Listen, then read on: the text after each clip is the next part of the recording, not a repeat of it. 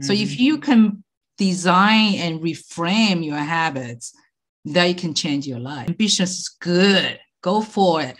But don't ever lose who you are, and don't ever let things you love to do vanish. And that lifestyle really just get me to thinking like, am I burning out myself just for somebody else? And I'm the life coach that say, this is going to be help a lot of people. They are struggling. They might not have time to do the food truck, right? But they can use that tiny habit to train their living presence skill.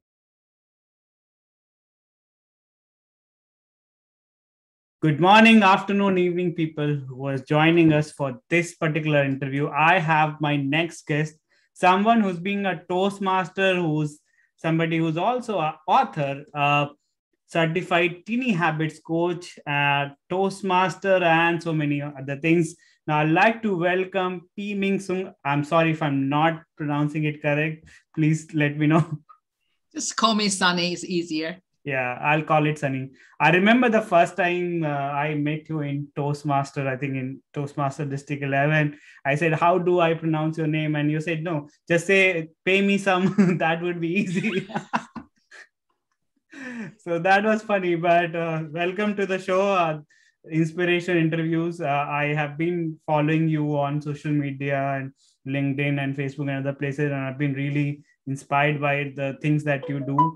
So I'd love to know a little bit more about your journey. So what are the kind of things that you have done, and what kind of things that you're looking into now? So I'd love to know a little bit about Sunny. Thank you so much. You don't apologize. You don't know. I don't even know how to say your name right. I just know you are like an amazing podcaster and YouTube people I follow too. And I am currently still in the United States, but originally I'm from Taiwan. So I call myself East and West Navigator. And I believe you are too, right? You are from India and then now you're in UK. Yeah. And that unique experience, I think, is so great. Like we finally begin to see something. If we stay where we grow up, we don't really know there's a big difference.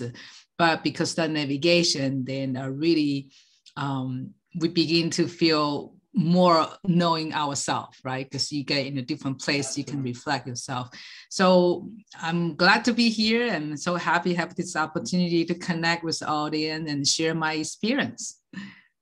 Amazing. So Sunny, I know you have done a number of things. So if I have to ask you, what is your favorite thing? I know you are a chef, if I'm not wrong. You do Toastmaster. You have been also been coaching with Teeny Habits. I think you've done some sort of certification with Teeny Habits coaching, and now you're also an author. So what has been the best thing that has happened to you lately?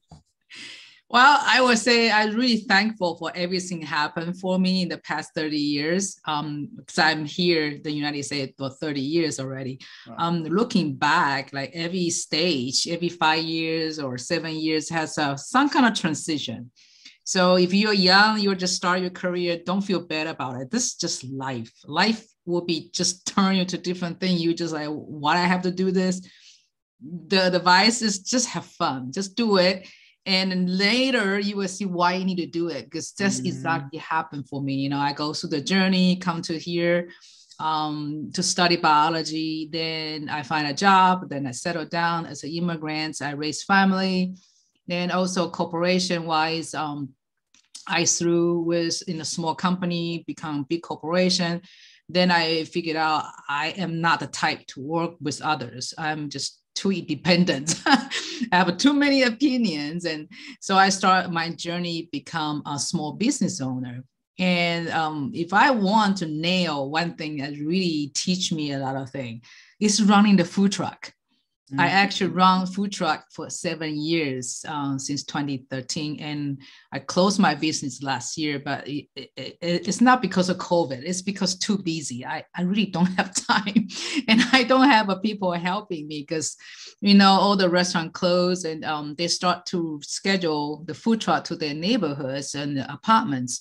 So they don't need to go far. They can get food from our window. It's a really safe way to get their food.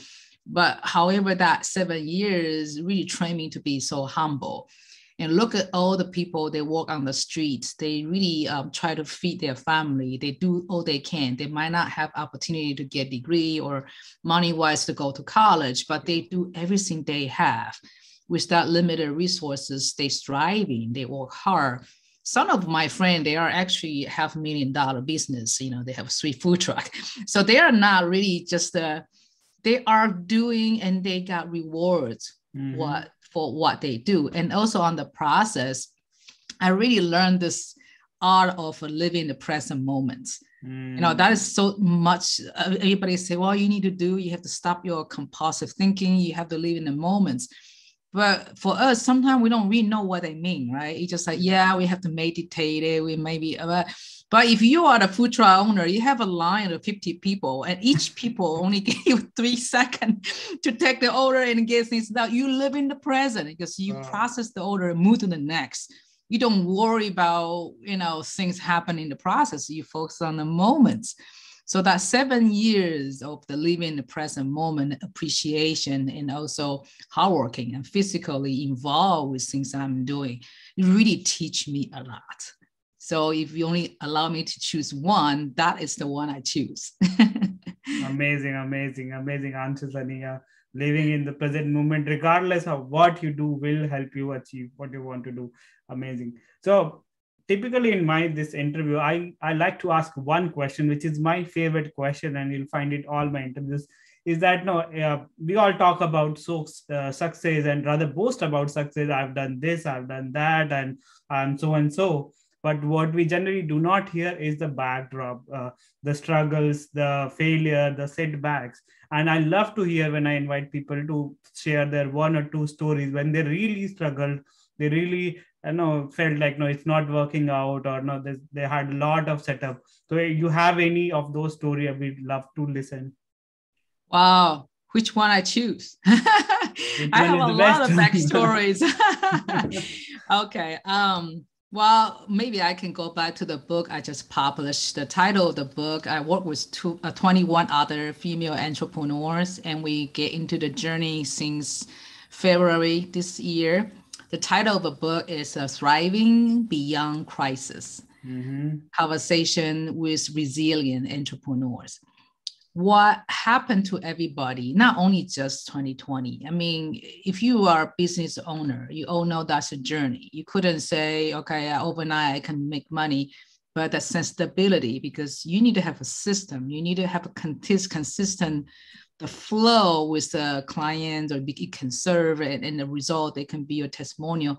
So that is the process. But what happened for a lot of people, they are stuck in somewhere. So, well, I must be not right. So I stuck in here. I don't see I make money, or so that's the mindset. So the book I'm sharing, I'm actually the #1 story in that book. It's my journey to finally waking up, say, wait a minute, I'm not stuck. I'm just in the process. It's just the timing or the training I haven't got enough. So in that story, I'm sharing, I came here in the United States for 30 years ago. I have ambitions. I want to be a scientist. I want to have some impact for the scientific field, right? So I got here and take out all the barrier, language barrier, cultural barrier, trying to live by myself. They're all done. Then I get into a good job and say, this is American dream. I did it. I'm just so happy. But the little I know, that is just give me a little sense of a successful. Then I start to put on a lot of trainings, which mean the life situation, right? Is each life situation coming to my face. At that moment, yes, I feel suffering. I feel life is not fair. I ever actually get to the depression for 2 years too. And I'm the single parent. I have 2 young kids, and I have nobody around me to help me to raise them. And I have to juggle around all the job, expectation, and also the look. When people believe you're supposed to be hardworking, you should be like no complaining. You should be taking your job as your high priority. They don't care about your single parenting. They don't care about you have 6 kids at home, right? You need to show up the best. You have to smile. And that lifestyle really just get me to thinking like, am I burning out myself just for somebody else? You know, if they expect me to be like that, but they not living with my life, and I couldn't really convince them. The only thing I can do is changing myself. So what I did is in that situation, all the life challenges, I would say, I just need to focus on myself. Like I cannot really be everywhere. True. Now, if they want me to be a dedicated 9 to 6 scientist and just drop my kids and they don't, you know, in the daycare all day, you know, I don't have to wait to take care of them. And the weekend is already rush, you know, I don't like that lifestyle. So I do, the wake up moment is I just want to survive, right? So I get out the corporation and I do all the odd jobs, you know, food trust one of them, but I really appreciate it. I got this chance to go in different level of the society. And in that moment, just say, wait a minute. And I just don't like myself. Like why I have to give in and just to survive. So even I don't have money, even, you know, I'm totally still struggling with the single parenting and financial and business, everything, but I feel free.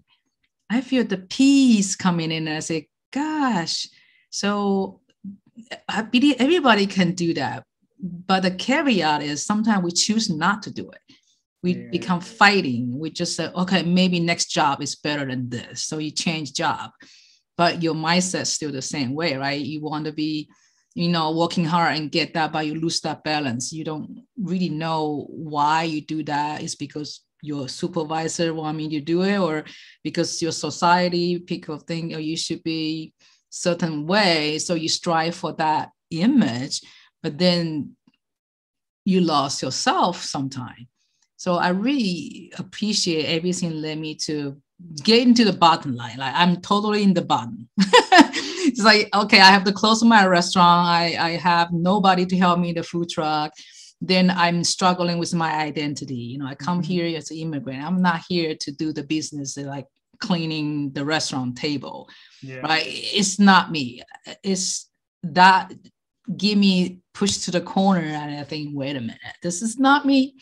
So in the sudden, that identity crash is just gone. I'm just me, and everything I do moving forward is my choice. And it's nobody blocked me. It's just me, right? I don't want to do this. I don't like this. You know, I hate this. The wall, right? You're building a lot on, but it's just everybody. So don't feel bad about you are doing it, because me, if I don't have the experience building wall, then I don't have experience to be free. True. So I really, you know, if you're young, you just started it, ambitious is good, go for it. But don't ever lose who you are, and don't ever let things you love to do vanish. Because that is really who you are. If you like to daydreaming, keep the moment or space in your life daydreaming, watching movie and go hiking, everything you love to do when you're little kids. That is really essential. You need to keep doing that. Absolutely. So, amazing, Sunny. So few things I noted down, which is living in the moment. If you think that whatever you're doing is not giving you the satisfaction that you should be, not giving you the kick, as they say, that this is what I thrive to do, this is what I want to do. Maybe it's time to think, go back and think, and go back to the board and think about, is this really I want to do, or just that because it's the societal pressure, or the money, or whatever is the other thing. Is that because I'm doing that? And when that happens, you'll probably start living in the moment. Great. Now, I looked at your profile, Sunny, and I see that you are a proponent of teeny habits. So how did that happen, and what has that impact? How has that impacted you in your journey? Wow, that is really another turning point. I was in the struggling with social template, like how I'm going to try my business, and there's an audience there for me to really help. And I struggle a lot until someone said, go to ClubHouse. I say, I don't have time for another social template. I do LinkedIn, I do, others. I was already super busy. Who got time to do ClubHouse? So I was just bored. I'm eating and I say, why not? So I get into the ClubHouse. Oh, in 20 minutes, I'm totally hooked. The ClubHouse is really the audio, but you can hear people's voice and their authenticity, their sincerity, their the wisdom is all in their voice. Just like you doing the podcast, because you can communicate in the frequency level other than physical connection. And that's how my hook up. So I'm floating around. I say, hey, there's a room called Tiny Habit. What is that, right? So I just floating in there. I sit there, listen. It's just like, wow, this is exactly in that it's living the moments, because you have to pay attention in that anchor moments. So you put a little behavior after the prompt. So you need to be present in order to really put that behavior. I said, this is another training of a living present moment. And I'm the life coach. I say, this is going to be help a lot of people. They are struggling. They might not have time to do the food truck, right? But they can use that tiny habit to train their living present skill. So I got certified and everything. But after that, and also the ClubHouse connection, I connect with so many people around the globe, and they have 1 million followers, and they all become like friends. You can go to their room and you can just chat with them and they respond. I don't need to be, travel to their place, and because they are there for us to really connect. So right now I have a movement, if I may, I can share that with everybody. It's a whole hope movement. What that does is, because I'm like a midlife woman, and a lot of time I'm in the ClubHouse, I see someone like where there's a party hat. I mean, they just get into the platform and they are intimidated. They don't want to say anything.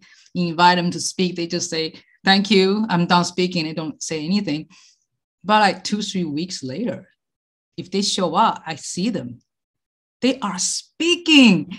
They are so happy to be able to share. It's just like energy is totally different. Okay. So I just think I have the same feeling too. I feel like, but then I just love and I connect with all the people there. And if that happened in such a short time, 2 months or 2-3 weeks, and how about I can build a platform, like global platform for women, or, they just feel like they really don't have their voice. They may be intimidated, or they feel like society say, oh, you don't have a degree, you just the homemaker, who care about? No, but the ClubHouse is the place for everybody to speak and practice. And plus they have a toastmaster. I was there to train people how to do table topic. So it's a lot of fun things to do. I believe if you're not in the ClubHouse, give some time to check out. You might not like it, but if you are like me, like it a lot, you have to watch out the addiction. Don't get there all the time. But the movement is going to be connect with isolated caregivers. They cannot leave their house, because I also have a son in wheelchair for 24 years. And also, you might be feeling you are isolated because your age. You maybe retire, you don't like to go Facebook or other platform to be, TikTok and funny. But the ClubHouse, you don't need to be funny. They just want to hear your wisdom. You just connect with friends. And also for someone, maybe they're wheelchair bound, right? They cannot really do anything, but they can listen. They can change the thing, and I can listen to music. They can listen to comedy. They can listen to cooking. They can listen to anything you can choose, because the ClubHouse is so globally. So that's my passion, to connect with women, to get into my platform. I teach them health, the openness, positivity, and engagement. That is Tiny Habits. So the hope movement is this 4 words: healthy, openness, positivity, and engagement. And they feel confidence. Then the next thing, if they want to be part of my VIP, we push them become the international bestsellers. Because I got everything around, I see it happen. I know how to do it, and I have a professional team. They do that for 7, 8 years. Nice. So I know that's a guarantee. So that is the whole movement, just to transform a loss, limiting belief and opinions and sadness and habits into positivity, because that's happening in me and happening so many people in the clubhouse. And when I happen to you, right? Mm-hmm. So even you might not be the midlife, but if you know someone, you can see they need a boost. Just follow me, and I can definitely. We have a free masterclass every fourth Saturday in Zoom. Okay. And just connect with me, and we'd love to let you know that positivity, how it boosts your vibes, and that will definitely help them to get a long way. Hope that's not too long answer. No, that's definitely not too long answer. So, but I love that answer, because you have a purpose behind what you're doing. You're not just hanging around on Clubhouse and just listening to any. I know that I've tried Clubhouse a few times. I know there are two types of Clubhouse. One, you don't want to get into the rooms where it's all garbage going on. But then there are Clubhouse where you have those motivational speaker. I remember listening to, there was an interview of Les Brown, and that was so so pumping and so motivating. And he talked about his story and how his mother was treated because they were from Black society, and that was so moving. So I believe it's not only the Clubhouse, it's any social media. It's not the social media, it's the person, and it's the way that we consume the social media. We can be either the consumer or bad consumer, all sort of garbage is there, or you can choose to go follow the pages like people like Les Brown, people like Tiny Habits, authors. There are so many people, so much motivating content then you can do. And I love you are doing that noble job of helping women, and I know a lot of women needs to have that push that you are worth it, you can do it, and you are great. So I really love it. I'll get the links and everything from you, and I'll put it on the video description and all. And people, please, if you can, please connect with Sunny. I'm pretty sure you'll enjoy the masterclass that she's having. Now I do have to ask. Sorry, you were saying something. No, I think I appreciate this chance for me to share my messages so people can find me. Thank you. Absolutely. So now I have to ask you if you have to give one quick tip or one lesson from your program, that kind of a teaser for them, that what they can expect, please give us in next few minutes. Yeah, there is two things I really think that is so crucial for us to live a full life. One is the belief. You really need to believe you are everything you have, and it's just to make it shine and let it go outside from inside. So you need to believe you don't follow anybody's opinions. You believe yourself. You believe you are everything you need, so you can move on. And the second is the habits. That every moment you do something or think something unconsciously, that is the habits. We talk about behavior or something, but we happen all the time. Like you have your favorite food, right? You don't even think about what is the favorite food for me today, right? You just get it. So the habit is really inside unconsciously, effortlessly.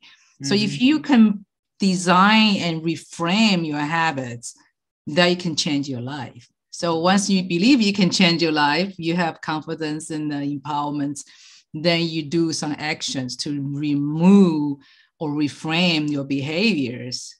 First, you need to be consciously, right? So, but you do it too many times and it becomes effortless and unconsciously. Yeah. That is the beauty of the tiny habits, because they're so tiny, then you don't resist it. You don't need a lot of time to get that. It's only less than 1 minute. That is the very tiny starting point. For example, if you want to go out jogging for 15 minutes, your tiny habits will be, after I read my book, I will put my shoes on. Then celebrate, I put my shoes on. That is the tiny habit. That's the starting point. Regardless of raining or snowing, whatever, you never let that putting the shoes on die. That's your tiny habit. But then you reward yourself as I did it. Yeah. So that ABC, the anchor moments, behavior, and celebration need to happen within that 1 minute time frame. Then you boost up your vibration because you celebrate yourself. So the belief and habit, that is also my key point. My program is if you have a belief in yourself, then you're reminding, reframing and do things, the tiny habit, and let you feel good, then you can create magic. Awesome. So believing and then acting on to that belief using that ABC formula, if I may summarize, and that's amazing. I am also a buff of non-fiction book, and one of my favorite book of this year was Atomic Habits, which I think talks on the similar line of habit stacking and how do you get started and how do you make 1% improvement every day and it becomes an enormous improvement. So very amazing talk. The author from Atomic Habit, I think he went to all the guru to learn and to make that book. So he was a Dr. Foss, a student back to 2012. So he's definitely integrates with that science from Dr. Foss and his own experience. So a great book. True. Definitely.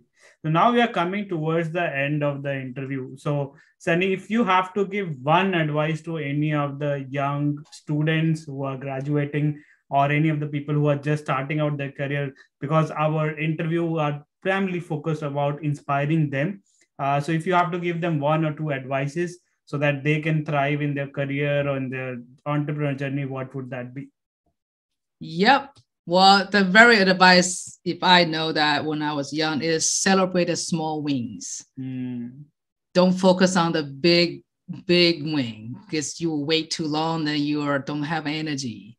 So get the small win, the little fun, like even you're just pick up a quarter on the floor and say, hey, I'm richer. So that little small win, they just like happy because our brain really does scientific thing. You feel more happy, more frequent, then you boost out your energy. When you have a high vibes, everything coming to your way, right? The law of attraction.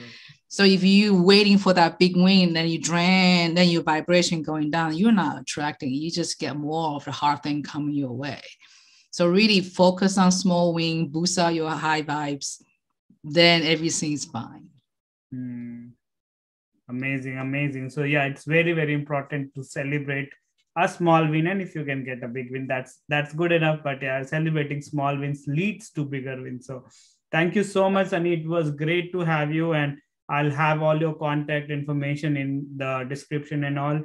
If people want to contact you, I think you already described about what is, but if there is anything else that you want to tell why people should be connecting with you, or if there is any specific. I have a Linktree link. I think I recently upgraded, but so I will give you the update one because the Linktree will link to my ClubHouse handle and my LinkedIn profile and my offer, free masterclass and to buy my book because all the proceeds we sell for the book is benefit a nonprofit. So we don't get anything other than the visibility and also sharing our message. But really, we want us the global collective efforts, and so we can help everybody out. Awesome. And I will have the Linktree link also in the video and everywhere we'll put it. So thank you so much once again, and looking forward to collaborate more with you in future as well. Thank you for this opportunity. Yeah, exactly. We are going to shine together. This is great things to do. Thank you. Thank you so much. So this was Cyber Sunny, if I may call, and that was next interview of Inspirational Interviews. Until next time, as I say all the time, keep learning, keep growing, and keep going out of your comfort zone. This is Haritosh, and I'll be back with another episode of Inspirational Interviews. Thank you so much.